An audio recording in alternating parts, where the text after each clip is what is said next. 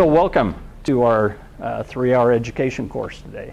We're not going to keep you 3 hours, so you don't need to worry about that. But I'm Wayne Jones. I'm the Executive Director of the Used Car Dealers Association here in Utah, and we appreciate the opportunity to present our class to you today.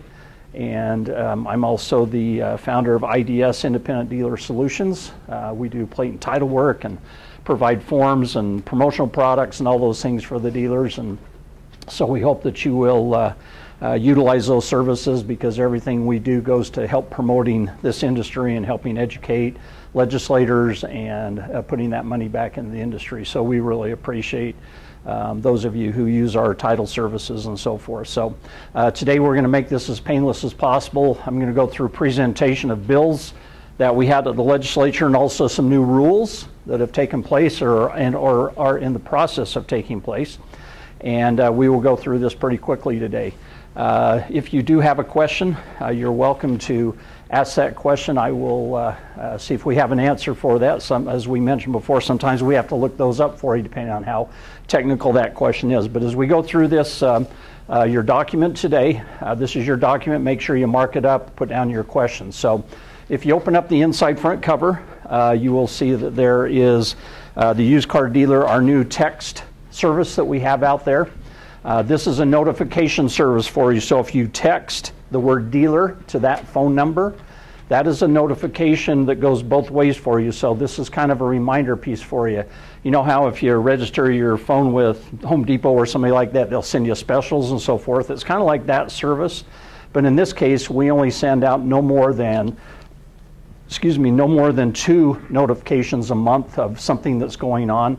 Those are typically things like, remember that this is going into effect on this date, or check your sales tax rate because there's been some changes, or here's something that dealers are having a problem with. So it's an information piece we can send out to you immediately, and you can always unsubscribe to it anytime you want, like anything else. But also, if you're having a specific problem, be it a compliance issue or something else, you can also send that to us as well, so that we can get back to you and give you some information back from that. So that's what our text service is on the inside of the front cover. Next page is the things we're going to go over today. So if you forget about something, there's a table of contents for you to reference where that is. On the next page is information about IDS and our title service.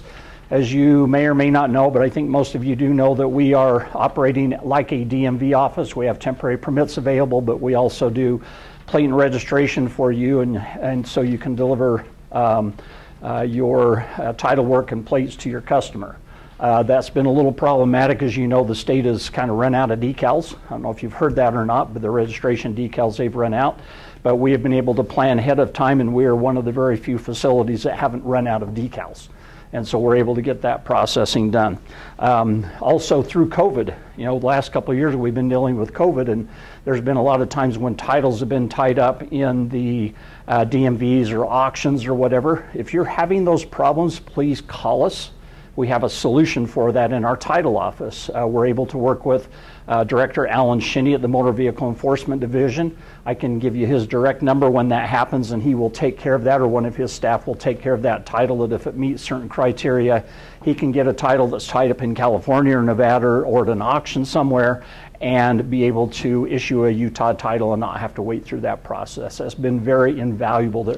Last year there was over 500 titles that they did for us on that for that situation. So we think that's a great service for you to have available to you. On the next page is a little bit about our education class. You know, the purpose of this education class isn't just to fill the requirement, but to help have you have a better understanding of what the law is, and particularly the new laws, and also those things that you may or may not be aware of. Since we work with the law a lot, sometimes people think we're attorneys. I'm not an attorney. I don't profess to be one, and I don't want to be one. But since we work with the legislature a lot and deal with the law, a lot of times we know what's kind of going on and what that practical application is. But we remind you we are not an attorney. And more importantly, this welcome letter is to also remind you that you need to invest in your industry. And that would be by belonging hopefully to the Dealers Association. It's less than $1 a day to do that. And we hope that that will be something that you would want to put on your expense sheet, showing that that's going to cover you at Capitol Hill and with all the different government entities that there are out there. Because it's really important when all these things come up. You may have a problem, other people may have the same problem. As an association, we can solve those problems for everybody. So on the next page, Roman numeral 5 is our antitrust statement. Anytime we have competitors in the same room, we remind you that we don't talk about things that are of an antitrust nature, such as price fixing or boycotting or those. This is one of those take your nice pills kind of thing. We don't talk about people or other things negatively. So on page 7, Roman numeral 7 is our copyright policy. We remind you that the forms and the things that we develop here are copyrighted. So if you're taking your forms and taking them to your printer, please don't do that. It's never a good day when I have to contact a dealer or a printer and say, hey, you're in copyright violation. And those come with pretty steep penalties and fines, not only counting the attorney fees. And that money that is spent on those forms, that goes to supporting you on Capitol Hill. So you know that. On Roman numeral page 8 is our 3 locations. As you know, we have obviously a office here in Midvale, but we also have offices in Ogden and Orem as well. So if you're in those areas and you need supplies or you have title issues or something you need to deal with in that, you can. And also pick up all your supplies here, and also all our supplies and forms and everything are online as well. We also put some other references there for some legal, because we get people call and say, hey, do you have a good attorney who knows the automotive industry? And so we've listed a couple that we use very regularly with there. And also insurance is a big deal, and we're going to probably hear from our insurance guys a little later, but insurance is also a lot of questions and things that come up all the time. So make sure that, and you have those references there. I've also put in that left-hand column there, the email for the Motor Vehicle Enforcement Division. So if you have issues concerning curbing or need to report something that's not going on, you can call us, but you can also email them and send that information on to them. Okay? So there's kind of the introduction. Let's start with the fun stuff of the Capitol. This is my 45th session this year. It was as fun this year as it has been every other year. It's interesting to be an educator of legislators. These guys who are farmers and ranchers and businessmen and school teachers, they all come from all different kinds of professions. It's our job to educate them on what goes on in your dealerships. And so that's what our role is. And then also with motor vehicle and all the other government entities, of educating them on sometimes they want to do things that don't make sense on the business side. And they've been very good for us to work with. They've been good and making changes that we need. This year was kind of, we went back from that COVID year where bill numbers were down and so forth. This year was kind of more to normal. There were about 512 bills actually passed. And that was out of about 819 bills that were actually written. There was somewhere between 200 and 300 bills that never were numbered or written up or whatever, so well over 1,000. So you can see by those numbers that there's a lot to watch on Capitol Hill, and that's what we do for you. On all these bills down the right, next to the bill is an effective date. You'll see that they vary. In fact, I put the variations of the effective dates down in the lower right-hand corner of page 1. Depending on if the bill specifies a date, or if there's no date, it goes into effect 60 days after the session, which is May 4th. Okay. So the first bill I want to talk about is property theft amendments. You think about, well, why do we care about stolen property? Well, one of the big problems that a lot of dealers are dealing with right now is catalytic converters. How many of you in here have had a catalytic converter stolen the last couple of years? Like almost every hand, right? Everybody's doing this. And so this is what priority bill for us. This bill actually came out of a work group out of West Valley City, of which one of our dealers who was a board member sat on that committee. And this is a bill to see how we could curb the problem with people stealing catalytic converters.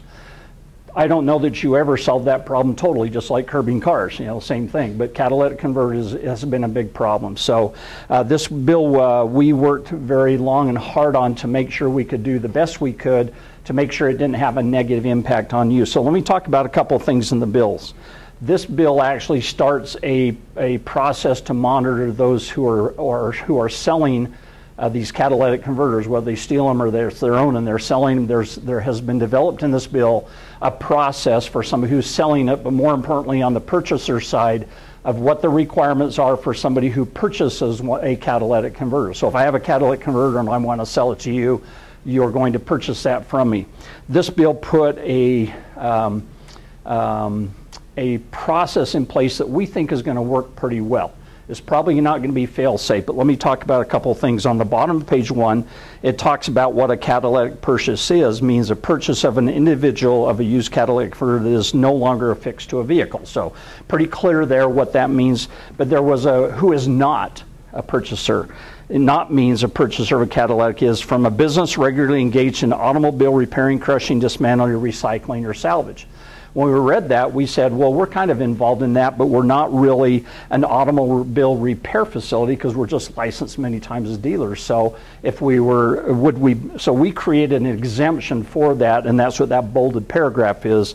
The exemption also is if you're from a new or used vehicle dealer licensed under Title 41, which is new and used car dealers. So we have been exempted out of all this stuff. So if you turn to the page, in these next 2 pages, it walks you through this process of what is required. So, for example, if it's a salvage yard or somebody who's purchasing catalytic converters from individuals, you'll look down, and if you look at the second paragraph down in item number 2 there, a purchaser, which would be like an impound, or not impound yard, but a scrap metal yard or somebody who's purchasing those, here's what they have to do when somebody brings them a catalytic converter. So they have to put the time and date. Then further down, they have to get information on the individual. Then they have to list the name and their date of birth, the resident address, the telephone number, a signature stating that they legally own it, that they're, what color, that they have to present a color digital photograph of the person who is selling it to them.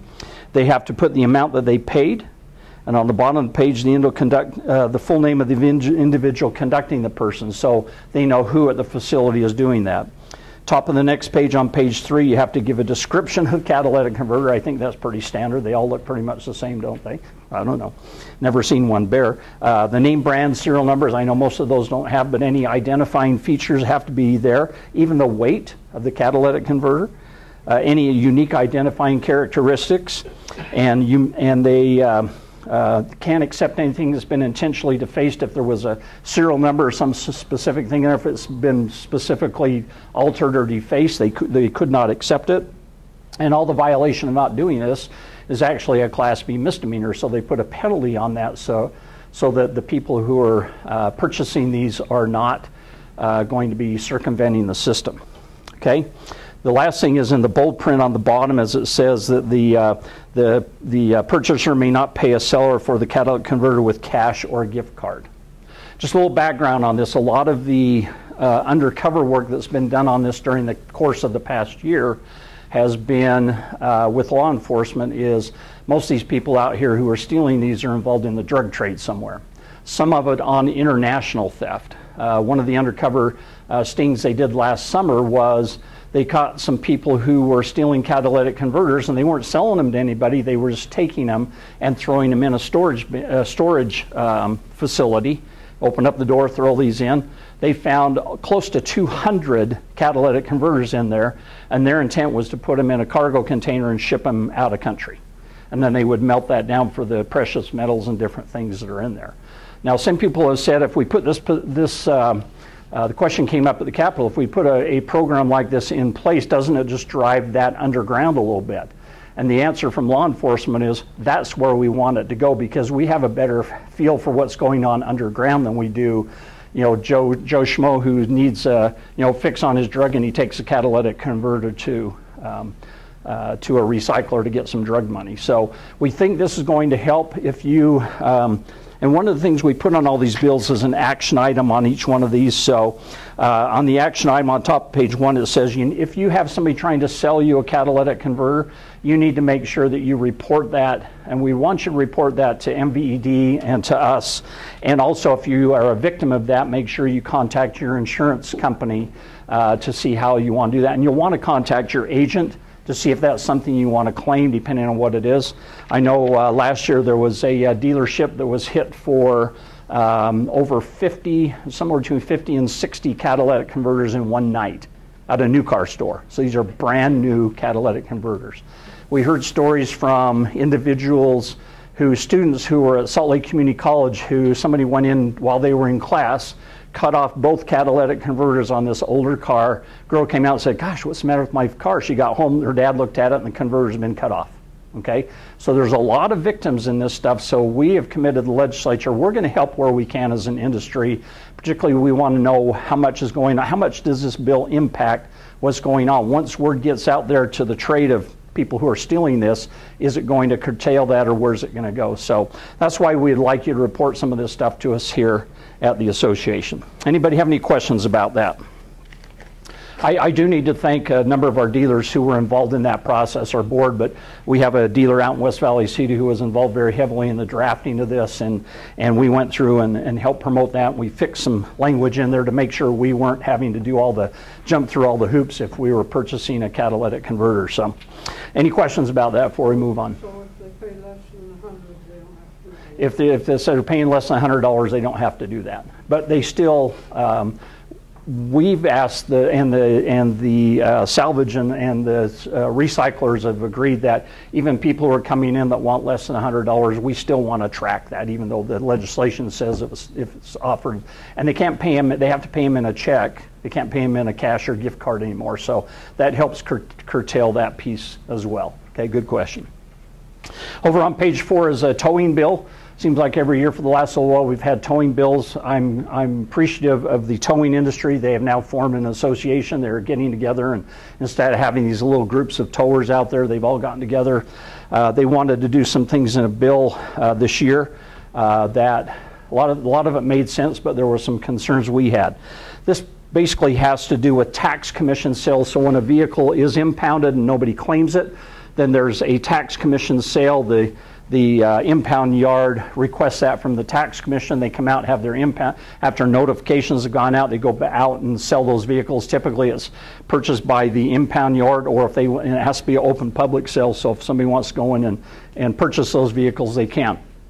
This changes that, and there are some real key pieces in language because words make a difference at the Capitol.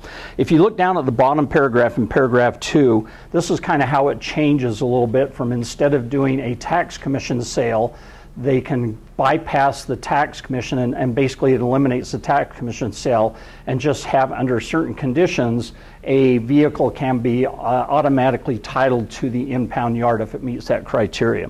The first thing is that there's 2 categories. One is the vehicle 8 years old or older, or is it 7 years or newer? Okay, the first piece here we're talking about is 8 years old or older. So the language says, and you look at the third line from the bottom that says the vehicle, if it's been there within 30 days, and you'll notice the word seizure was taken out. When you have line out through, that means that word was eliminated from the legislation. And we changed that to the original notice because the notice has to be within 30 days. If they send the notice out to you as a dealer and if you don't respond in 30 days, then they can take action. Well, is it the date from the day they impound it, which is the seizure date, or is it the date they sent you the notification? That was a really important piece because it should be from when you were notified. So those of you who are doing buy here, pay here particularly, if you have a vehicle that's impounded, you're going to get a notification. You need to take action. Typically, obviously you do because the longer it's in there, the more impound storage charges you have for that. So we made sure that the wording was right, that everything's based on the original notice. Okay, and then if you look at page 5, it says that top of page 5, it says that if it goes through that 30-day time period, then the tax commission can issue a title to the impound yard rather than going through a sale and all that stuff. So this is 8 years old and older vehicles, all the old stuff. And typically, a lot of times, those are not recovered, typically by most people. If, in fact, the tax commission makes the notice, the dealer is issued the title, there's still a 20-day notification that if somebody doesn't come and pick it up within 20 days, then the person who owns that vehicle will get another notification. So we've made sure there's plenty of notifications so dealers and individuals have plenty of opportunity to recover these vehicles if they do. Well, same thing with the newer vehicles, except rather than do it in 30 days, if you turn the page over, it's 60 days. Top of the page it talks if it's been in storage for 60 days. Then that happens, and again 45. So the newer ones have a longer period of time, 7 years old or newer. The ones that are 8 years old and older are shorter time. Okay. One of the things they also, impound yards wanted to do is change. If you look at the top of page 7, it talks about that they have to report these impounds, and it says immediately. Part of the problem they were having is you'd have a tow truck operator that wasn't very good on a computer, so when he came into the impound yard, he was supposed to data enter that into the system. Unfortunately, a lot of times they weren't very good about putting VIN numbers in, and they were put in correctly, and there was a lot of errors. So they actually said, well, can we wait till the next business day and have our office staff do that so we have less errors? That's what this change does. It says that they have to do it before noon on the next business day, okay? The issue we wanted to make sure we covered is on the bottom of the page 7 that says, in the bold letter, it says, until the tow truck operator or carrier reports the removal, a tow truck carrier impound yard may not collect a fee or begin charging, and that they have to give notice. And the question is, who do they have to give notice to? And that is, at the bottom of the page, the registered owner, a lien holder, so that'd be a registered lien holder, and then over the page is the last one. We put this language in 3 or 4 years ago, a dealer. So if you as a dealer send out a vehicle and it has a temporary permit on it and the notice is put in, you're not going to get notice because it hasn't gone through the DMV process yet. So if it has a temporary permit on it, then they're going to be required to still give notice to the dealer who issued the temporary permit that that vehicle was impounded. Okay, and that's called proof of ownership, and that's a piece that some of the impound yards have had a problem with. Well, you're just the finance guy. You have no ownership interest in that. So this clarifies that says that they do have ownership interest in that. The last piece in this is a privacy issue. Says that those impound yards can't share that information about any of those vehicles or those things related to that impound. Okay, questions about that? Sorry, that was kind of a lengthy bill, but important, particularly for you who are buy here, pay here. The next bill is Third Substitute Senate Bill 51. This is one of those bills that encompassed a lot of different things. In Utah, our legislation is such that usually you look at the title, you know it's an emissions bill, or you know it's a registration bill or whatever. This is a transportation bill, and it had a lot of moving pieces in it. The first piece had to do with the expiration of vehicle and registration issues, and I don't know how many of you know, but the states really had a problem getting decals to do renewals for vehicles, and you've heard on the news that, hey, my vehicle, I went to register and they didn't give me a permit. Well, so you know, law enforcement has been notified because there's a lot of people who have expired permits, but they've actually paid their fees and stuff to the state. So now we're starting to see some of those decals come back in. But this says, and they put this in cold, that says in the second paragraph there in number 3A, that materials are temporarily unavailable, that they may delay the initial. So this legalizes what they've been doing this year, so that if there is a problem in getting new decals. The other piece of this that dealt with is halfway down page 9 in paragraph 3 there. It talks about vintage vehicles that are model years 81 and newer. There's some changes with that. One is that if it's 81 and newer, you have to have an emissions certificate for this. We had a lot of people who were just getting the vintage plate because a vintage plate does not require an emission test. But now they put on any of that, and now they put it at 1981 and newer, has to have an emissions test. And if it's exempt, then it has to have proof of insurance. So if you have a vintage vehicle that falls in that and it's actually a collector and you don't drive it and so on and so forth, you can actually show proof of insurance. And insurance on a vintage plate is different than just your regular car insurance stuff. There's special riders for vintage vehicles as they have there. Some of the, let's see, make sure I don't miss anything here. It talks about the plates in here also, that these historic plates they have to, whether they have to have the reflective material. Remember, all our plates, they have a reflective material on here.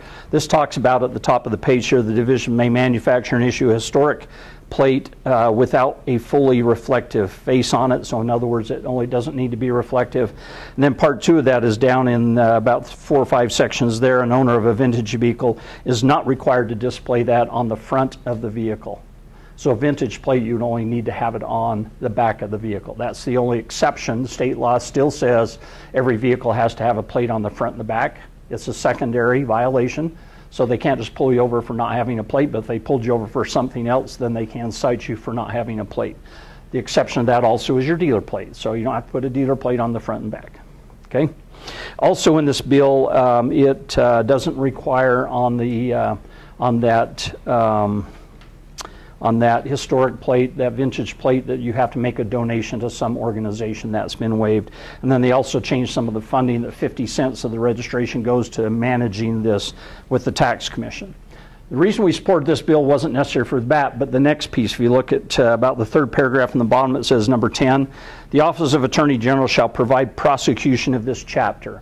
We've always had a problem in motor vehicle, and particularly motor vehicle enforcement, that we pass really good laws, but we can't get county attorneys and others to prosecute people, okay? We have a really, really good curbing law that is very succinct. It says who can and who can't sell on an open title. But if we find somebody who's curbed, 8 or 10 cars and they get arrested, to get the county attorney to prosecute them was really, really, really, really difficult. Okay? We had a good law. Now we need good enforcement. That's what this bill does. So motor vehicle enforcement is funded with temporary permit fees. Okay? Their whole division is funded that way. All of government ought to be that way, in my opinion. But in this case, motor vehicle enforcement is totally funded by the temporary permit fee that you pay for each one of those temporary permits you buy. They're taking $192,000 of that fund and hiring a specific prosecutor in the Attorney General's office so they can do prosecutions statewide. It's not county by county. That way they'll be able to enforce some of these curbing laws and other things, because everybody says, well, there's curbers out there, why don't they enforce it? It's not because they're not getting caught, it's because of the prosecution side. So this is really going to be a positive piece for prosecution, and motor vehicle enforcement will be working on priority issues with that about how they're going to go about prosecutions and the things that they go ahead and move forward with. But that part of the bill doesn't go into effect in July 1. So July 1, we will have a specific prosecutor for motor vehicle enforcement issues and tax commission issues. Any questions about that bill? Okay. Having said that, one of the things I wanted to mention lastly about that is if you go back to the effective date where it has actions on there, one, you guys need to educate people about the changes with vintage plates and the emissions piece. But more importantly, if you need to make sure you report these people are violating, and I listed typically some of the things are curbing, odometer discrepancies, salvage and branding, advertising violations. Those are all things that people are violating, but when they do that, they're outside the scope of a fair playing field for everybody. So you guys are our best eyes and ears out there. And if you're uncomfortable reporting it, you call us. When you report, if you go to MVED website and you report any of those things, you don't have to put your name on it. You can do it totally anonymously. If you're even concerned about that, call us, we'll do it for you. You give us the information, we'll do it for you. So now that we have that prosecutor in place, we think that's going to resolve a number of different things. Okay, questions about that? Perfect. On page 12 is identification for vehicle registrations. This has to do with a question that came up of what kind of oh, I missed one. Sorry. Let's go back to page 11. I jumped to page. Sorry. Let's go back to page 11. This bill is on state employment amendments. Okay. Third substitute House Bill 304. When it says third substitute, that means they had to go through and rewrite the bill 3 times because of amendments and changes. But this is state employment amendments. And the question is, why do we care about state employees? Well, this, I think, is really a good bill from the standpoint of we've always known that if you work for government, you get a job, you never get fired. It's kind of like I'm protected for the rest of my life. This bill changes that. This bill has 2 effective dates. The bill goes into effect May 4th, but beginning July 1, the supervisors and those in government have to go to training to figure out an incentive pay program, a paid on performance program for state employees. I mean, does that sound good or what? I mean, we should be paying people on what they do, not because they go there and sit in the chair, right? One of the problems that motor vehicle enforcement has had is they have really good investigators and they have really bad investigators. In the title office, they have really good title clerks and really bad ones. And you know what? They have to pay them all the same, and there's no incentive pay or anything. This changes that. So supervisors have to go to training. They have to put a paid on performance program together. And then there has to be an evaluation. But beginning July 1, which will begin this year, they will have to put that paid on performance together and to implement that. Motor vehicle enforcement is ecstatic over that because they have some good enforcement officers and some bad enforcement officers. So we think that that's going to be a really good thing, and I think it helps all through government to make sure government operates more efficiently. On the top of page 12, we'll go to top page 12 now. Senate Bill 64, there was always a question on what ID needed to be used on the TC form, the registration form, where it asked for driver's license number, that sort of thing. This bill clarifies that. When you line through, this is the old language that says, Division for issuing any new registration on sale of a vehicle not sold by a dealer, so that's everybody else, shall require the application, show proof that the applicant or person making the application has a valid driver's license. Not everybody who buys a car has a driver's license. That's always been a problem. So if you look at the new language, we changed that says, if you look at the last line, the applicant has to provide valid government-issued ID. That's different than a driver's license, okay? If they show a passport from another country, if they show any kind of government-issued ID, you put that on the 656 form and you ID what that is. So it's a passport from Venezuela. I don't care what it is. Doesn't matter, but put that now on the 656 form. Sometimes they've been letting those slide through without that information, but from here on out, beginning in May, you'll need to make sure you put that information. So get some government-issued ID to be able to register that vehicle for them. Actually heard about an experience. One of the dealers said, "Can I sell a car to a blind man that doesn't have a valid driver's license?" I said, well, technically under the law you can't, because he has to show you a valid driver's license. But the other side of the coin is, yes, you can, because he had a government-issued ID, an ID card, because he went and bought a car from a dealer because he wanted to have a car available for his family and others who was running him around taking care of things. Obviously, he couldn't do a driver's license. He was blind, couldn't pass the test, obviously, right? And so we think this fixes all that to say it's government-issued ID, then it will work. Okay, questions about that? Bottom of page 12 is on vehicle registration modifications. This is an emissions bill. This came from one of the county's emissions programs. And what they said was there was a lot of people that were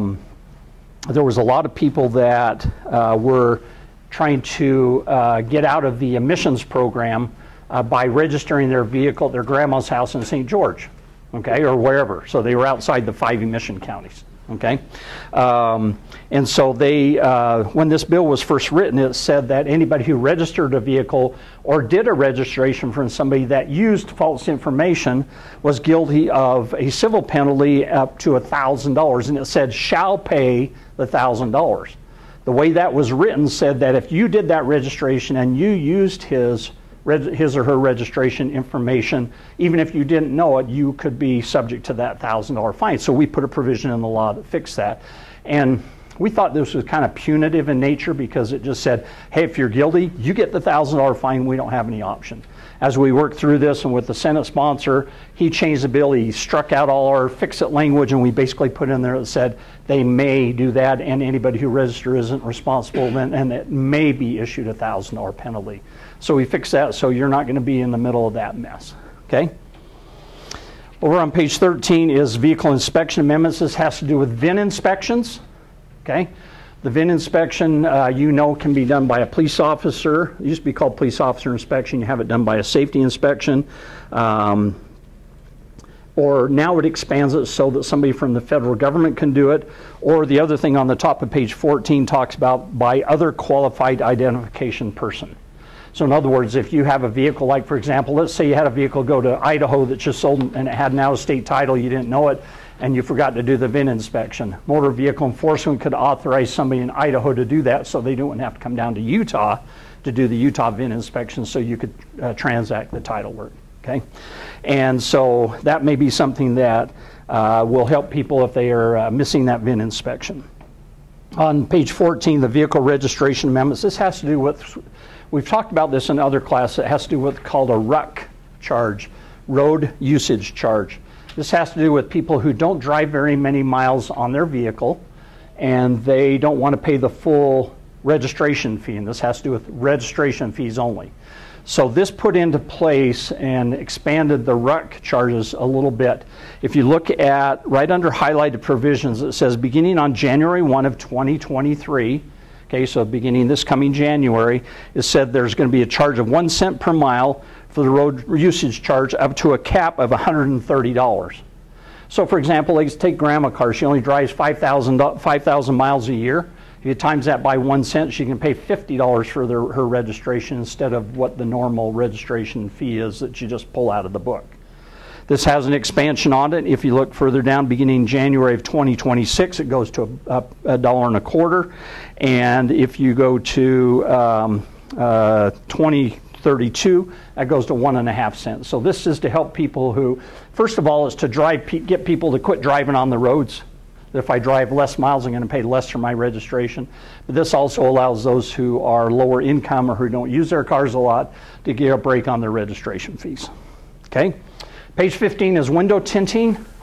Window tinting has always been a difficult one, particularly for law enforcement, because of law enforcement who have been shot or killed or whatever because they can't see inside the vehicle. You all know that you can have window tinting around your vehicles except for the front windshield has to meet a criteria. But the driver's side and passenger side front window has to meet an opacity test. If you look at that bill, it says that the front windshield has to be 70%. In other words, it allows 70% of the light to go through. The front window, or the front side window, allows less than in the current law was 43%.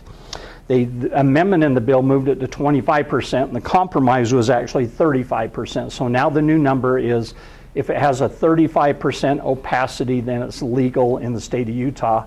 And the question came up of, well, every opacity meter is not exactly the same. They're not exact science. And so there was a provision put in there that there's a 5% tolerance in that as well. So that changes window tinting, and I was really surprised that law enforcement actually wanted to change any of that. And so, but it did pass, and it will go into effect in May. Questions from anybody? Page 16 is on Consumer Privacy Act. This is this was a bill that was worked on all session long, and it has to do with protection of consumer information. What's the #1 crime in America? Identity theft, right? We see that all the time. So this bill has to do with the information you're collecting of people's non-public personal information. Okay, and the data that you're using and how you share it. So this is the attempt at a state law. If you look at the effective date, this doesn't go into effect until December 31st of 2023. So there's going to be time to modify this. They did that later so that the business community, because there's a lot of business that is affected by that on what we do with non-public personal information. Okay, and what you do with that personal data. Okay, this is going to be enforced by the Consumer Protection Division under the Consumer Fair Practices Act, and it will be prosecuted by the Attorney General's office. So there's some pretty good enforcement behind that. One of the things that we weren't too worried about this is because we already fall under that. How many of you knew that? Do you know what you have to do with people's non-public personal information?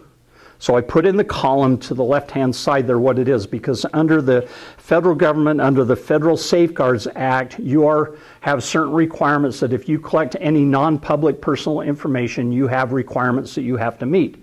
What is considered non-public personal information? Anybody want to guess? You could think about a whole list of things, but it's anything other than name, address, and phone number. And I could probably argue the phone number with you too. Okay, but name and address is considered public information. Everything else is considered private. So even information about vehicles, about any other information is considered non-public information. Under federal law, you are supposed to have a compliance program in place. This has been the law since I think 2003 or 4, if my memory serves me right, so a lot of years. And basically what it says is that you have to put under the Federal Safeguards Act a program that outlines what your safety or what your protection policy is for that non-public personal information. I've listed that out there so you can create one on your own. Basically, you open up your computer and you start typing, boy, that shows how old I am, isn't it? You data input that into your computer, sorry. And I've listed that out there. So the first one is organize your business data. How are you going to collect your business data? Are you going to do it on your computer? Are you going to, how are you going to look at how you structure things? Are you going to have a DMS system? Are you going to have, you go this through evaluation in your mind, and you type all this out because it has to have a written plan. Item number 2 is minimize the risk, okay? I'm going to keep everything on my laptops and on the computers in the dealership. What am I going to do to minimize the risk for somebody getting that information that shouldn't have it? Do I have firewalls? Do I have, am I leaving those computers unattended that somebody could just walk in and do that? So you want to type out, again, I'm going to use type because I'm used to that. They're going to type out on your keyboard what that is specifically, okay? How are you going to minimize the risk? Number 2 is a disposal plan. You develop a disposal plan. It might be every 6 months we call the shredding company and they come and shred this amount of documents. How many years do you need to keep your documents? Give me some numbers, because I usually hear 3 of them. Depends on the document. 7. Okay, so here's the deal. Some CPAs, which are typically wrong, they say you only need to keep business stuff 3 years. For us, it's different because we're dealers. Dealers, because of odometer disclosure, federally, you have to keep everything 5 years. That means everything in your deal jacket, 5 years.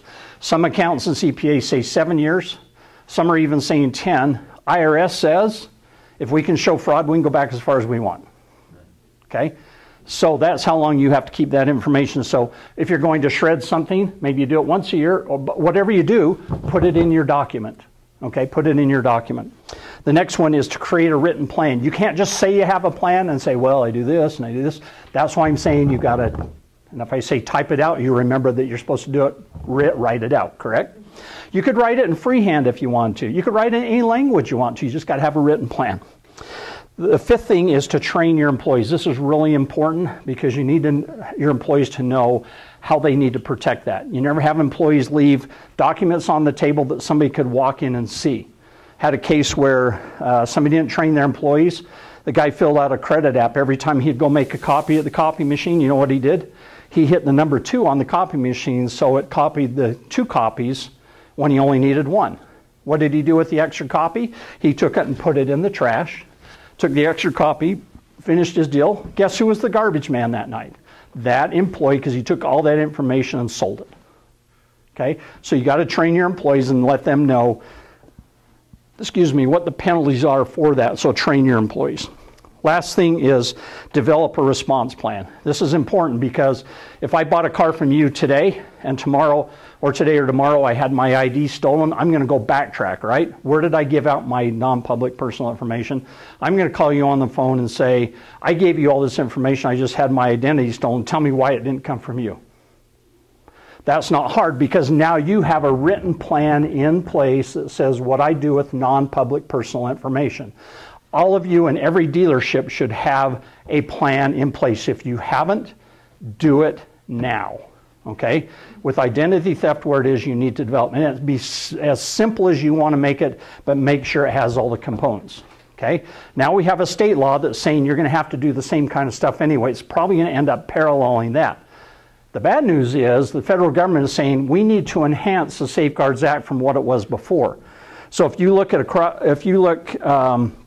one of the things that's going to happen effective December 9th, how that date came up, I don't know, but beginning December 9th, some of these things will be enhanced. For example, I'll just give you one of them. For example, number 5 under dealer training. All of your employees and you or somebody in your dealership who is a, quote, qualified individual has to take training and verify that you've had the training. And that's going to go into your Safeguards program, your data information that you typed out, right? To make that easy, we have partnered with a group. This is a used car dealer association program, a preferred provider. But if you look across page on page 17, we put a program together that you can do that education between now and December to show all the things you need to do and to have that verification not only for the qualified individual, but for all other employees. This will be mandatory. It's not optional. You need to do that, and you are collecting, no matter how your business and simplified it is, you will need to be in compliance with that. So make sure you get that implemented within your dealership, okay?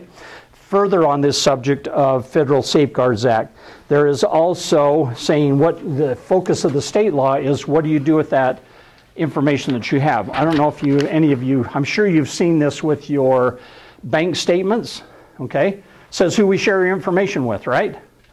We have this program available for you, and we typically do this for buy here, pay here dealers, but every dealer can do this. We have about 15, 16, 17 questions that you ask, and we're able to put on here who you share your information with. It's typically focused on affiliated or non-affiliated businesses. An affiliated business would be somebody that's affiliated with your dealership, you have your own in-house warranty, whatever, something like that. There are certain things that you can do within the scope of your business that you can put, yes, we share everything within the scope of our business amongst our employees. The kicker is the non-affiliated people. I'm in the car business. I have an uncle who's in the, let's say, insurance business, and I want to send him all my customers so he can go sell them car insurance, right? You can do that as long as your customer knows you're going to give their non-public personal information. And you have to disclose this by federal law. Do you know what the penalty for not doing this is? Where it starts at? $250,000. Federal law. So you need to make sure you do this. Question? Yes. Thanks. I need a drink, so thank you. Go ahead. Go ahead. Wholesalers, like, is this for like? For you and your retail customers, you don't have to do it from wholesale to wholesale. Because I don't do any. I don't. Like, If you don't do any retail business, does not apply. So we don't have to take this. As far as I know now, this all just came up just in the last since the first of the year. Because if you, my opinion is, at this point, if in fact you don't do any retail business, then this would not apply because you're not collecting non-public personal information. I was just going to ask. Okay? Okay. Other questions? Thank you for letting me get a drink. No. Okay? Perfect. And then the last part of it has to do with the Patriot Act. To make sure you know, the federal law also requires you to know who you're doing business with. You should be doing a background check that shows whether the person you're selling the vehicle to is on the known terrorist list. We have several programs through our national association that allow you to put in the person's name. So if you're put into Wayne Jones, you hit the button, it says Wayne Jones is not on the known terrorist list. I know I'm not because I looked, okay? You can actually go to the federal government site and there's 900 and something thousand people on that list, so good luck finding yourself. But they have a system and they will give you a report back. It's either a red light, green light report type of report. If it's a green light, you put that in your deal jacket, you keep it. But you're required to know who you're doing business with on the retail side. Okay, so retail customers. If you didn't give them enough information, sometimes that report will come back with a yellow light that says we need more information. If you get a red light report, you still sell them the car and there's a number to report to the government for. Okay, if somebody's a known terrorist and they're out there buying trucks to blow up stuff, for example. Okay, and I could cite you some war stories about 9/11 relative to that subject. Okay, and I won't do that today for your benefit. Okay, so make sure you do that and make sure you get all this privacy stuff because that's going to be a focus over the next year or two on the privacy issues with protecting people's non-public personal information. Okay. Over the page on the back, page 18 is a preferred provider of ours that is a auto warranty program, a service contract company, and you can just look that over. But some dealers said, "Hey, is there a good service contract company that you guys like?" This is one of our preferred providers, and it's been very, very good over the years. Page 19 is there's always license plate bills, right? I couldn't stand here if we didn't have new vanity plates, right? So the first one there is a bill that actually did not pass. Basically what it tried to do, as we talked about last year, is revamp the whole specialty plate issue. One of the issues that's come up with vanity plates is the issue of free speech, okay? If I put on my plate, "I hate cats," okay, is that discriminatory? Is it, or, "I hate girls," or, whatever your thing is, if I put on that plate, is that a limitation of free speech on my part? Some states have determined that in their courts. It says a state can't restrict that, okay? If you want to use slang words or the F word or any of those kind of stuff, there are actually states back east that allow that, okay? So now it comes back to what is the policy of the state. This bill did not pass, but that was in that. Also, it revamped some of the specialty plates like the collegiate plates and the Boy Scout plates and the autism plates and all those 70 some odd special plates that are out there, that there was going to be a new process for that. This was in interim committee during the summer. It went through all of interim. It went through the session, ended up not going anywhere. So, but I expect there's going to be some things that will take place on that.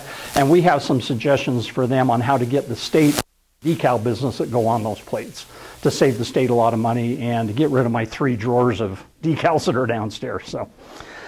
So that is a bill that did not pass, but there were 3 new plates, well, 2 new plates. One of them in House Bill 13 is a live-on plate. That was a suicide prevention plate and putting money towards suicide prevention. The House Bill 88 was a dark sky plate. If you remember last year, they tried to make that one of the standard plates along with the ski and the other plates. That did not pass last year, but it became a special plate this year. And then the military plate issue just had to do for the military because they were driving down the road and they weren't putting any government plates on the vehicle, so they can keep their information in the vehicle rather than having to put it on there. Over on page 21 is some RV issues, but you will also want to know about these.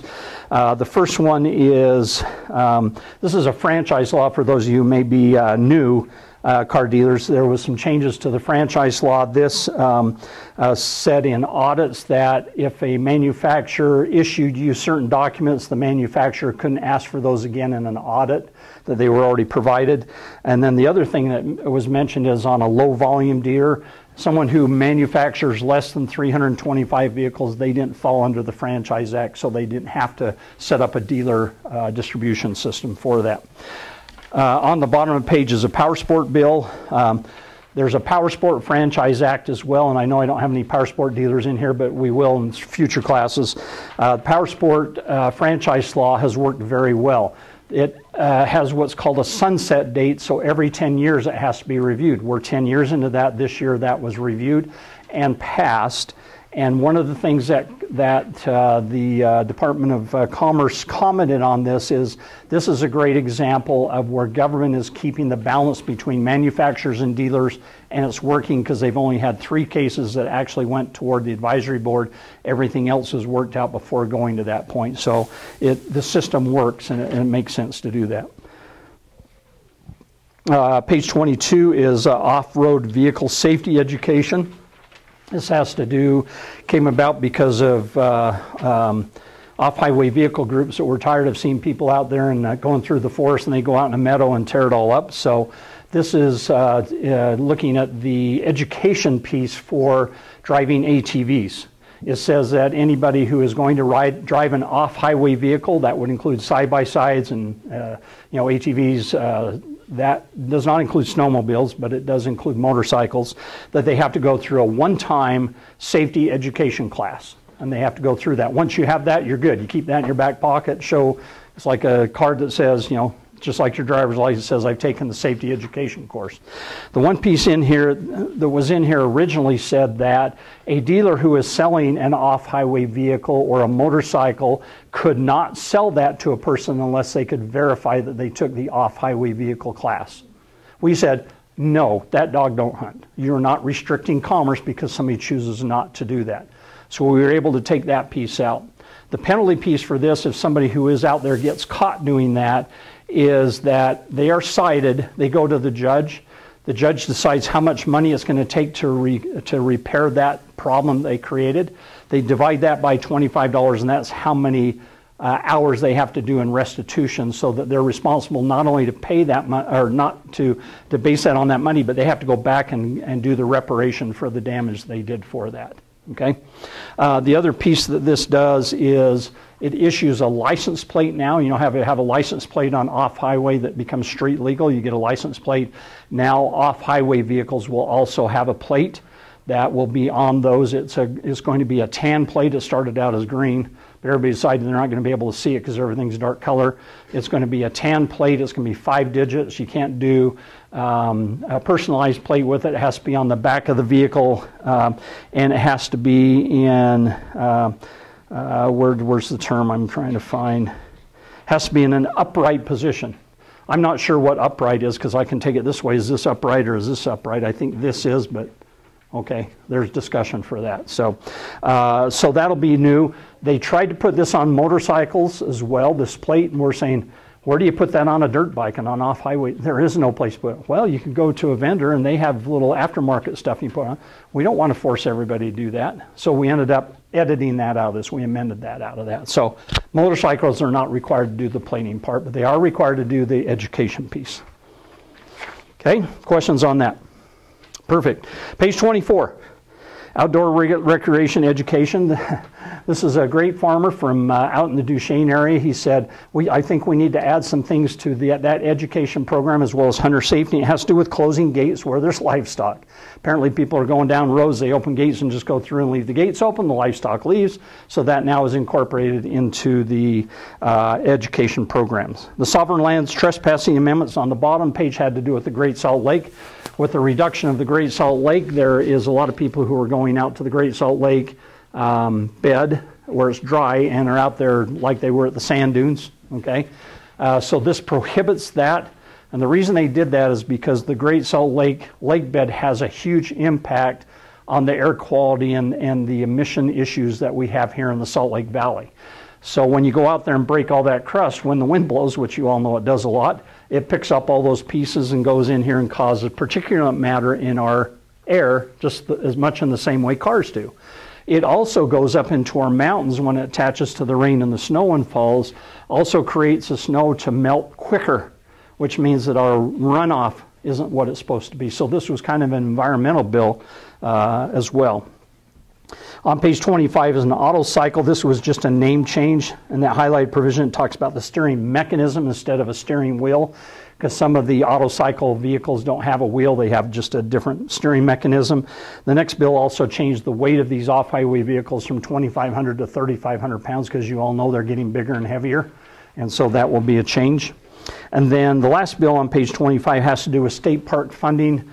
I was really glad to see this because we're really underfunded in the number of state parks we have. You all know how tourism is in our state. It's one of the biggest revenue generators for our state. This put in some ongoing money of about $15 million of one-time money, put in $5 million into UDOT, and then put in $16.2 million of one-time money.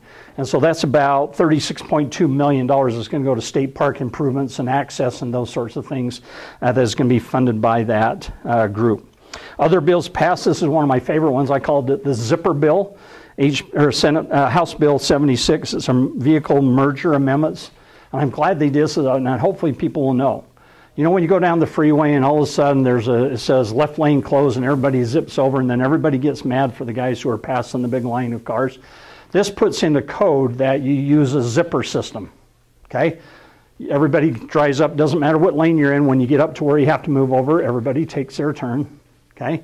If police see people that cut in and don't take their turn, they can cite them now for that. So I call it the zipper system for construction zones, okay? There's a bill for everything, I'm telling you, okay?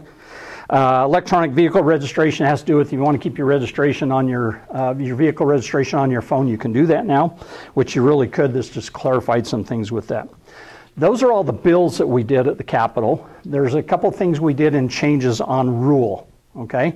And this is a top of a letter that we sent on actually Valentine's Day, February 14th, and it has to do with rule.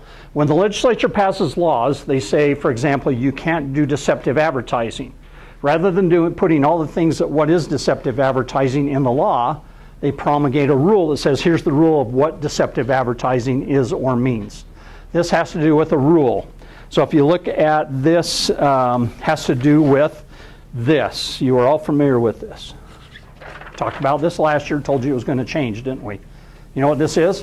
If everybody says, I've never seen that before, you haven't been paying attention. This is your dock fee sign. How is this one different than your last one? In your last one, in this line, it says that the cost of the contract represents costs, and what did it say? And profit. You do not have that and profit in there anymore. You cannot charge or have your dock fee be profitable to your dealership. You have to only do it to cover your costs. So a new sign that is available for you, you can pick them up outside. I didn't put them in your packet because I didn't want to staple them in there. Then you can make copies if you need to, reduce them. This has to be displayed in your dealership where you do your closing or where you talk to your customer about signing the documents and doing all that. Can you charge different amounts of dock fees to different people? Charge everybody the same, okay? If you do, you're opening yourself up to discrimination, okay? This rule change is effective immediately, okay? We've already gone through the rulemaking process. We presented to the tax commission. There was a hearing. There was a 30-day time period. Is now in effect, okay? So you can go ahead and change that again. We have copies of that out there. How do you figure out what your dock fee amount is? Whew. What are you charging? Don't tell me. What are you charging? Okay. What are you charging? Okay. Okay, I'll take that and take an average. Is that how you do your dock fee? Some of you are going to go, yeah, that's kind of how I do it, but you're not going to admit it, right? When you do a dock fee amount, you need to make sure that it only applies to things that relate to the titling and licensing and processing of title work. We have an Excel spreadsheet that's available for members only. It gives you all those things that apply to that, and you put the data across this side as the things that apply to your dealership. You plug in all the numbers. At the end of the exercise, in the bottom right-hand corner, it will tell you how much your doc fee is based on your expenses. Okay, there's a lot of things that are involved in this site. If you want to create your own, good luck. We worked on ours for 3 years. Okay, we have that available for members, so make sure you're not charging more than what that totals up to, and you should review that at least once a year. We recommend twice a year. So make sure your doc fee is covered properly. Over on page 29 are the rules that we talked about. The first ones are DMV rules, things that apply to titling and licensing. If you look at, I'm not going to go through all of these, but there are some things that clarify. For example, halfway down the page in the underlying thing, it talks about the ownership interest and clarifies ownership interest that says if you're the registered lien holder of a vehicle that you are able to get that information. Notification on salvage, okay? How many of you are using this form, the TC814? If you have a vehicle that's branded, this goes where on the vehicle? Passenger side front window facing out, okay? So lower right-hand corner of the vehicle. You need to make sure you're posting this. If you have an enforcement officer come in and say, do you have any branded vehicles out there? Yeah, the red one on the corner. He's going to walk out and look for one of these. If you don't have one, he could cite you, okay? So make sure you have that there as well, okay? Over on page 30, I'm not going to go through all these, I'm going to leave the rest of these to you. Over on page 30 are the motor vehicle enforcement rules. So this is the motor vehicle enforcement side, not the DMV side. I'm not going to go through all these. Paragraph 11, halfway down, is just a housekeeping piece. But under A of accuracy, you need to make sure that when you advertise a vehicle that has a branded title, you have to identify that right after year, make, and model. Okay, you can't hide it in there. You can't put power steering, power brakes, branded title, custom wheels. You can't hide it. Okay, you will get cited for that. In price, what do you have to put in your price in your advertising? What do you have to put in there? It says right there. Halfway down where it says price, halfway through the paragraph, it says the advertised price must include charges that the customers pay for the motor vehicle, including freighter destination charges, dealer prep, and dealer handling. If you have those three things, they have to be included in there. Everything else, that's the next section. The following bottom paragraph says the following fees are not required. Okay? And then it lists those at the top examples: documentary service fee, undercoating charges, and then taxes or fees, say sales tax, any of those state mandated fees do not have to be included in your advertised price. Okay? Another fix that we did is in mileage statements, a couple paragraphs below that, because we always said if we put in mileage, how do we know if it's right? If we put in at 12,875 miles, what happens if it turns over 1,300 because of test drives? Am I in trouble? So we added language to that says at the time of the advertisement. So if you put miles in, that's going to be determined at the time of the advertisement, to clarify that. Okay, and then paragraph BB again states that issue about making sure it goes in. This is the specific part about that a branded vehicle has to be notified right after a year, make, and model for that. The last one on paragraph A at the bottom of the page has to do with replacing a dealer plate. If you lose a dealer plate, you make sure you report it to your local or a stolen, you report that to your local police jurisdiction. You also report it to the Motor Vehicle Enforcement Division. If you don't do those two things, you don't get a replacement. If you need a replacement, we clarified this because before you could only get it at time of expiration of your license. So in there, the last part of that says, upon the request of the licensee, replacement or lost or stolen plates are at the discretion of the division. Replacement of a special plate may be available upon availability. The production of the special plates, you'll notice we struck out only after it has been expired. We took that out so that during the course of the year, if you need a new plate, you can do that. Now understand, the new prison is moving when? This summer. The new prison is done. I don't know if you knew that or not. It's getting close to being done. Who prints our plates? Prisoners do. The state's investing millions of dollars into new plate technology. My understanding is that the new plates are going to be flat. There's no more raised letters on those. And they'll still say the same colors, but they won't be raised letters. And so with this changeover, we hope that they're going to be up to speed on not, getting in a jam where we can't get plates, is the best way to say that. So we're hoping that will take place. But if you need a plate replacement, you should be able to do that. Over the page is really an important piece. How many of you had a vehicle stolen the last several years? Anybody? Yeah, see? So this is another deal. So here's one of the issues with stolen plates we found. I had a dealer call me several months ago before the session started, and he said, I had a vehicle stolen and they recovered it, but I didn't know it was in an impound yard. It's been there for 8 months. Nobody notified me. And I said, I'll bet you I know why. Is because the title wasn't registered to your dealership, or they probably notified who was on the title, which was out of state possibly. Okay? So the question for us is, if we have a stolen vehicle, how can we recover those vehicles when they're not titled in our name? Because we can sell them with whatever name's on the title, correct? So as I did some investigation with this, I found that there's an IVS system, an impound vehicle system in place that says that they will track all impounds in the state. So let's say you're in West Valley City, you have a vehicle stolen, and it ends up in Provo impound yard. How in the world would you ever know that that's there? That's the problem. This is the piece that this IVS system fixes. If you have a vehicle stolen, you need to call this gal, Courtney Minchie. She is with UDOT. She is a tow company investigator and also a motor carrier division person. Her contact number is right there. If you have a vehicle that is impounded in a tow yard and you can't find out where it is, you need to call them and say, hey, I had one stolen.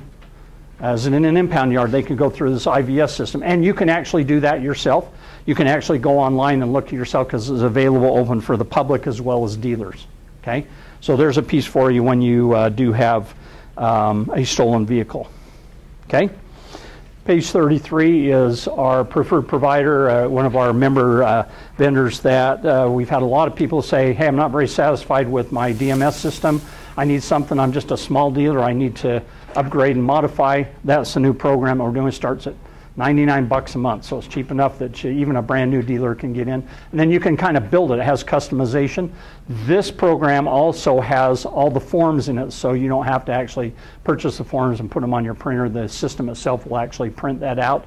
By the way, with our permission. If you have a vendor that's doing our forms and printing the whole form out, they're in copyright violation, so you need to contact us. On page 35 has to do with sales tax. This has to do with that we've seen a lot of what they call Montana brokers. Montana is one of those states that does not have sales tax, and so people are trying to register their vehicles in Montana and some of the other states. Understand and help educate your customer that if they are setting up a Montana LLC or whatever the case may be, but they have resident in Utah, they have a driver's license in Utah, they will be investigated. Okay, and the fines and the penalties are not nice. I'll just tell you that. So educate your people that you just can't really do this in other states anymore. These kind of things are all going away. They know all the addresses where these attorneys set up these LLCs, and when that address pops up, it just red flags things, and so they're going to stop that. But it will be investigated. Also, we've had a number of complaints from people about I bought this, or excuse me, this car was traded in. And the customer won't give me the title.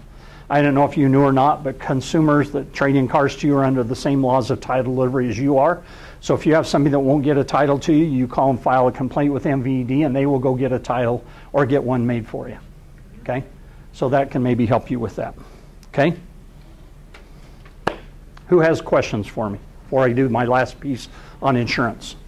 Anybody have any questions? Be thinking about that. So we've had a lot of questions on insurance. So the last piece of this, I invited Vic and Vince, come on up, guys, to talk a little bit about what's going on. One of the questions that I've had from dealers that these guys can maybe answer for you is, with a number of catalytic converter thefts that we've talked about, should we be claiming that on our insurance? I think the answer to that is, you need to call these guys first to see if that's something you want to claim versus just calling your insurance company and filing a claim. So move on in. I'll step out and let you guys cover. So that might be something you could additionally talk about and other things that you might want to do. So step so we can get you in the picture. So my name is Vic. This is Vince. We're part of Burton Insurance, and to answer that question with those catalytic converters, which is definitely a hot topic that we've had from other dealerships across the valley. It doesn't really matter where you're at, or if you're at Walmart or Target, because they're getting hit too. So when that does happen, the first thing you need to do is contact the agent, whether it's us or it's going to be your broker that you have. Talk about how many cats have been taken. We'll talk about the severity of these cats have been, the expense-wise, getting them replaced. Some are worth a lot more, and others are worth maybe $50. So we'll have a conversation about that as well. There's only been a few times I can think of that have happened in the past where we filed a claim for these dealerships that have had these cats run away from the lot, and we got it taken care of. But it was a substantial amount. It was probably in the neighborhood of between 20 to 30 cars that got hit. That's a lot. So if it's going to be small peanuts, sort of say, like 2, 4, maybe 6, we'll talk out loud about what's going to be best for our situation on that. Along with that, please make sure you file a police report.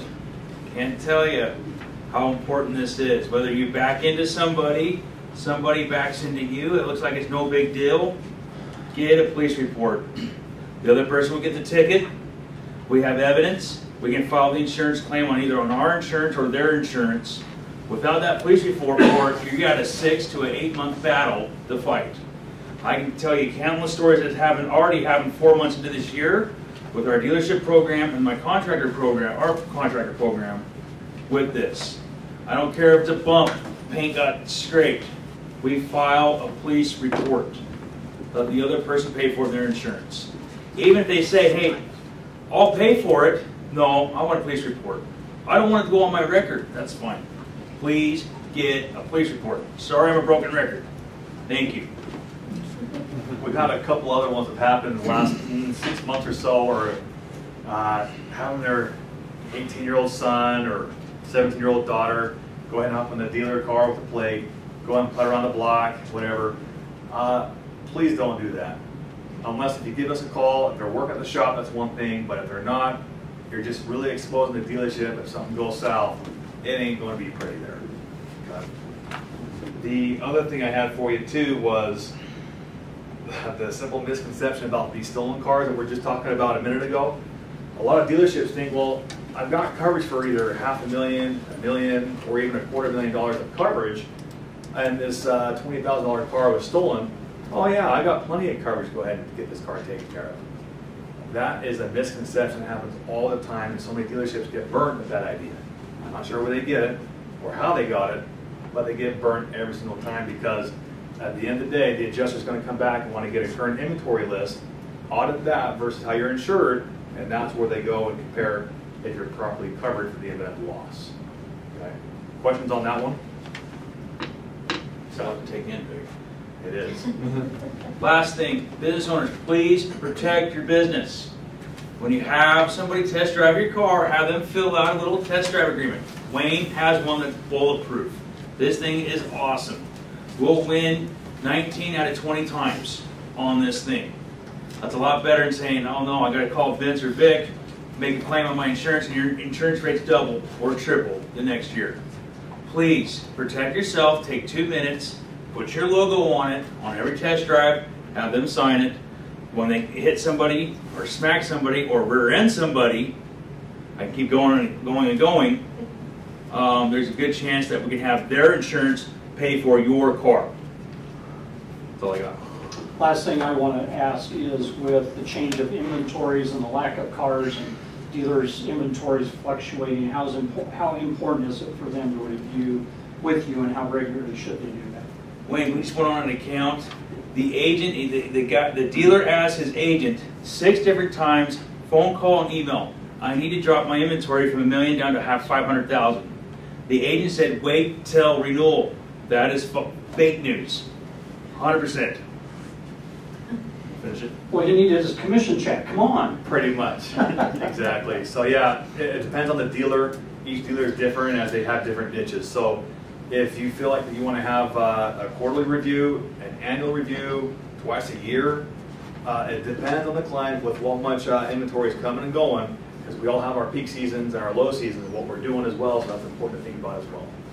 And there's flexibility all during the year. Oh yeah, we It's can not do that like on you the do it fly. once a year and you're stuck. So that can be a big money saver. Last thing I'll mention, thanks guys, last thing I'll mention about insurance is if you're a member of the association, you get a sizable discount with these guys, 10%. Now think about what your insurance bill is and take 10% of that. Does that pay your dues? In almost every case it does, right? Okay. Most cases it'll pay for the dues and might even have a few bucks left over as well, Yeah. which is also pretty common. So if you want the discount, no matter how big or small you are, it applies. But you have to be a member. Membership's only $325, okay? So less than $1 a day. Any questions for these guys? If not, we're going to finish up our class. Great. Thanks, Wayne. And by the way, their information is on the very last page. But we're going to jump on back to page 36. This has to do with odometers. If you remember last year, we talked about now exempt vehicles go for 20 years, right? Not 10 like they used to. It's 20 years, but the next 10 years are going to be phased in. This gives you a chart of, so for example, this year, 10 years is what, 2012? That would have been exempt this year, but this year it's not, because we're adding up to the total of 20 years for that, okay? Over on page, that was 36 and 37, on page 38, this is a vendor program we put together for your benefit with Burt Brothers, our local tire dealer here. You'll see that there's 2 or 3 things in there, but one of them is they have an online wholesale tire ordering and delivery program for you, so they can sell you tires wholesale if you don't have some connections there. They can also do inspections and certification programs if that's something for you. Page 39 is, I'll end up lastly on, is our membership. Those are the 3 areas we focus on. Advocacy, that's all our government relations things. Member support, we're here to support you. Whether you're a member or not, we want you to call. You need to understand that if you call me and have a question, I'm probably at some point in the conversation going to ask if you're a member, or while you're talking, I'm going to look you up on my system. We hope that you're a member. There's value in membership. Linda, I think you're my longest term member in this class. Has there been value of membership? Let alone what you get discounts with insurance and our title work and so forth. Over the page is our application form. You can fill it out now, or you can just go out there and tell Shannon you need to be a member. She'll get your information. You can use your credit card for that. And I've also waived the sign-up fee. You'll see that's crossed out. Because you took the education class here, I'll waive that sign-up fee. So it keeps it at $325. And we want all of you to be a member. We promote professionalism. You guys are a profession. You're not just a trade, you're a profession. That's why we do education, why we want you to be compliant. We know very well. Legislators ask us all the time, well, how many members do you have? And I said, every single used car dealer in the state of Utah, and some of the new car dealers, in fact, a lot of the new car dealers are members. I said, it's just some of them pay for it, some of them don't. So don't be one of those, be a free rider. I'm not paying, I'm just gonna let Linda pay for me, right? Because she pays her dues, right? Don't be a freeloader, right, Linda? Not going to ride on your bucket. So anyway, we want you to be members if you need to take care of that. Any questions before we finish? I kept you just a hair over an hour, so thank you for being here.